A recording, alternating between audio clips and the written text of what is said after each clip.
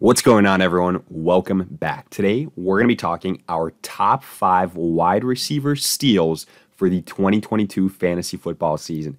Basically, these are all guys ranked outside of the top 25 wide receivers per rankings currently that have serious league-winning upside. So this is definitely a must-tune-in episode. Make sure to check it out. If you guys enjoy, hit that like button, subscribe, give us a follow on Twitter at AllDayPigskin to continue interacting with us there. Let us hear it in the comment section. Do you agree, disagree? What other names would you put on this list along with any other questions you guys might have? We will do our best to answer them all. And lastly, make sure to check out the 2022 ADP Fantasy Football Draft Guide. Has everything you can want at a great value. Top 150 overall player rankings in standard and PPR formats, individual player bios, tiers, projections, along with general fantasy advice. Details in the description. But with that being said, let's get into it. And as you can see, we have got our consensus ADP positions here for the wide receiver pulled up. Quick note, this is based on PPR scoring formats, so keep that in mind. But without further ado, let's kick it off. And like I said, we're talking all guys outside of the top 25 wide receivers. So immediately, we're talking great value, guys that can be absolute steals. And we are kicking it off here at the number 30 spot with one Allen Robinson of the LA Rams. The fact that, Allen Robinson is ranked this low is absolutely insane. Outside of the top 25 wide receivers, even more so, the fact that this is, again, like I showed you guys, in PPR scoring formats to me is insane. The guy has been a top 10 wide receiver with guys like Bortles and Mitch Trubisky. Now you give him Matthew Stafford, a guy that just turned Cooper Kupp in his first season with him into a Triple Crown winner. A guy that has had 5,000-yard passing seasons that can sustain multiple fantasy-relevant wide receivers. And now you add Allen Robinson to this offense. And Allen Robinson that, is an upgrade over Robert Woods. And Allen Robinson that I think is going to prove that the gap between him and Cooper Kupp is going to be a lot smaller than people want to admit. Honestly, I think Allen Robinson is a discount Cooper Kupp this year. I really do. You know what the difference is? The difference is to get Cooper Kupp, you're going to have to draft him in the first round, probably like 5th, 6th overall. Whereas Allen Robinson, depending on the size of your league, you can get him in the 5th round, hell, maybe even in the 6th round. And you shouldn't be able to get wide receiver ones in the 5th or 6th round, but that is exactly what is going on with Allen Robinson. In PPR formats, I have him as a top 15 wide receiver. One of the guys that is going to smash his ADP, just insane return on investment. I think he is one of the easiest, most clear-cut winners right now. I don't understand why he's so undervalued. Yes, he disappointed last year, but he wasn't an awful Bears team, incompetent Bears team that just had nothing going for them with a quarterback in Justin Fields that can't hold Matthew Stafford's jockstrap. So it's a night and day difference. I'm here to tell you folks, Allen Robinson is going to have a resurgence, and he's going to remind people why just a year ago he was being drafted at the end of the 2nd round. I'm all in on Allen Robinson. I draft him in the 3rd round, hell. But if I can continue to take advantage of this ADP discrepancy, I will. So I implore you guys to do the same. You can draft him in the 5th, 6th round and comfortably have him be your starting wide receiver, your wide receiver one. But let's move on and talk one Michael Thomas next of the New Orleans Saints. And again, this is going to be predicated on Michael Thomas being healthy, obviously, because, unfortunately for Michael Thomas, the last time we saw him play, I feel like, was almost 10 years ago. Obviously, that's not the case, but, the last full season that he played was his record-setting season where, Drew Brees was still on the Saints, to be fair. Now it's the Jameis Winston show, at least for the short term. But we've seen Michael Thomas be successful with Jameis Winston, and to me, that is the key. As long as Michael Thomas is healthy and Jameis Winston is the quarterback for the Saints are going to have that upside offensively, passing the football. And Michael Thomas, say what you will about him, slant king, etc., that he's burned you these last 2 seasons. All those things are true. And yes, the Saints have added guys like Jarvis Landry and Chris Olave via the draft. But I still think Michael Thomas is the top option for this Saints wide receiver group. At least, again, for the short term this 2022 season. It seems like, he's not going to be starting the year on the PUP list. It seems like the, potential issues that were there between him and the Saints right now aren't all that big of an issue. And all those things, I think, can culminate into him actually being available for the year.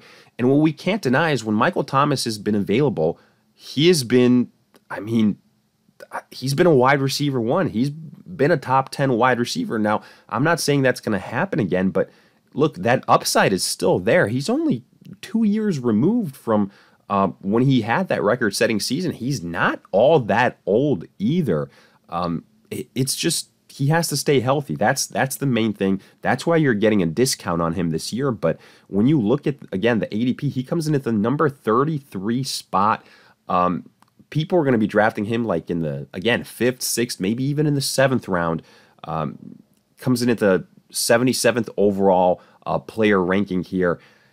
That's tremendous upside. And to me, I think the risk is definitely outweighed by the reward. Like, okay, Michael Thomas probably, you don't want him to be your first wide receiver drafted or something like that because there is risk associated with him.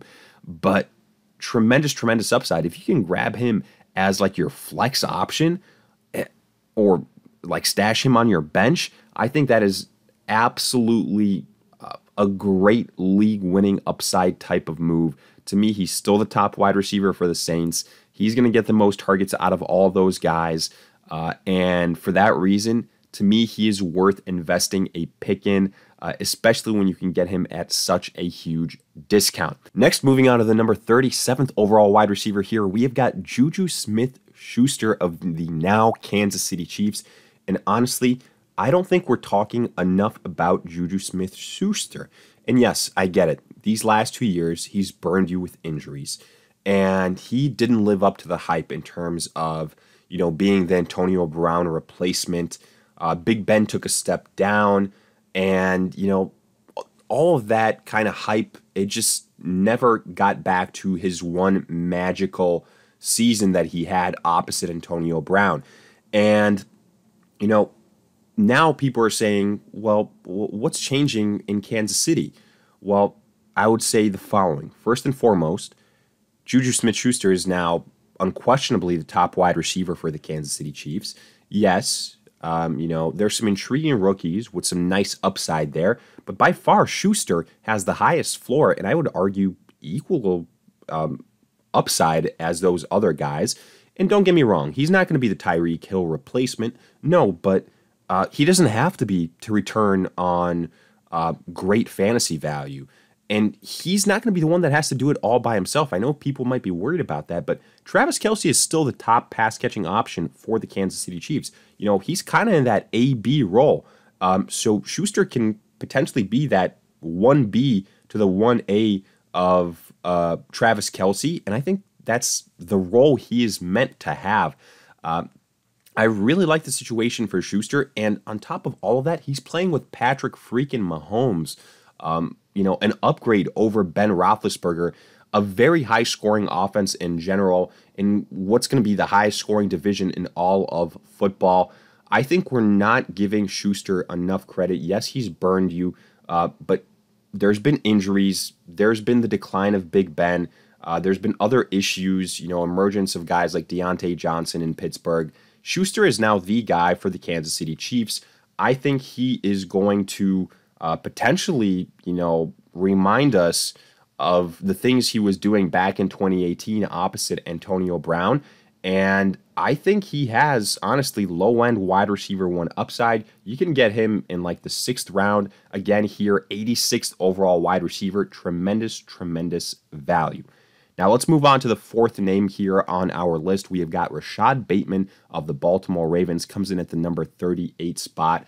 And again, another situation where after the departure of the former number 1 wide receiver, aka Marquise Brown, who's now with the Cardinals, the opportunity for Bateman is tremendous. And look, it's no coincidence that last year Bateman was our favorite wide receiver, not named Jamar Chase, out of the rookie class. Now, unfortunately, he dealt with injuries, and then Lamar Jackson was injured, and, he never really had the chance to flourish his rookie season. But now he's the number 1 guy at the wide receiver position. He does have Mark Andrews also there to take some pressure off of him, and Lamar Jackson entering the season healthy. I think Bateman is without a question the top wide receiver for the Ravens. He's, there's no reason why he can't get the same volume Marquise Brown was getting. And honestly, I think has a better skill set than Marquise Brown. A more physical wide receiver, bigger. So I think higher upside in terms of potential targets, in terms of touchdown upside as well. I'm really, really excited about Rashad Bateman. You're going to be able to get him like in the 7th round. A guy that on an offense, yes, it's run first, but, even when that was the case last year, we saw what Mark Andrews did. He was the number 1 overall tight end in all fantasy football. Marquise Brown, the first couple of weeks of the season, he broke out. He was a wide receiver 1 while Lamar Jackson was healthy. There's no reason why Rashad Bateman can't do the same here. Very bullish on him this season. I think having him ranked here as the 38th overall wide receiver is absolutely way, way, way too low. He can definitely be a top 20 guy on the year. But then finally, let's wrap it up here with one of our favorites, Allen Lazard of the Green Bay Packers. You've heard us talk about him many, many other times. Well, we're going to beat a dead horse here, apparently, because Lazard can be one of the biggest breakouts of 2022. Comes in at the number 46 spot. Honestly, I wouldn't be shocked if he puts up low-end wide receiver 1 numbers. And this has everything to do with the departure of Davante Adams. Okay, if Adams was still there, then it's a completely different story. But somebody has to pick up that slack. And I really do think by far and away, Lazard is the most trustworthy wide receiver, the most experienced wide receiver the Green Bay Packers have. And specifically the one that Aaron Rodgers at this point in time trusts the most. Yes, sure, Randall Cobb is there, but Lazard is, his skill set, he's younger, he's more physical, he can do more things at this point in his career. And I think he's going to be given the opportunity. We know that Aaron Rodgers, once, you're his go-to guy, his favorite guy, he is going to force feed you the football. And Lazard, out of all of those wide receivers, Christian Watson, Sammy Watkins, Cobb, he has the inside edge on all of them. He proved last year that he was the number 2 wide receiver for the Green Bay Packers. Now it's only, normal for him to take another step forward. All the reviews we've heard from Aaron Rodgers in regards to Lazard has been nothing but glowing. I think out of all the wide receivers, he's easily going to lead them in terms of targets, in terms of receptions, yards, everything. And I think he can take an astronomical step forward. Again, just basically, like I suggested, a huge breakout season. Now, I don't think he's going to put up Davante Adams type of numbers, a top 5 wide receiver. But, I mean, if you look at the guys like Jordy Nelson, when he had his breakout, the stats point to similar production beforehand, and then all of a sudden when he was given the opportunity, he took it. Aaron Rodgers is a guy, simply put, he's a Hall of Fame quarterback, potentially the greatest of all time. And he has the ability to make those around him elite. I think that's exactly what we're going to see here with Allen Lazard. I am drafting him absolutely everywhere I can. You can get him in the 8th round. Yes, his ADP is rising a little bit, but to me, he is still an absolute steal. Honestly, huge, huge upside. And even if he busts somehow, again, it's not costing you all that much for what could be, the potentially light version of the next Devontae Adams or something like that. I think this is a great, great deal for Allen Lazard. But with that, we wrap up our top 5 wide receiver steals with league-winning upside for the 2022 fantasy football season. As always, let us hear it in the comment section. Did you agree, disagree? Who else would you put on this list along with any other questions you guys might have? I'll do my best to answer them all. If you enjoyed, hit that like button, subscribe, give us a follow on Twitter at AllDayPigskin. And lastly, make sure to check out the 2022 ADP Fantasy Football Draft Guide. Everything you want at a great value, details in the description. And in the meantime, we'll see you guys in future videos.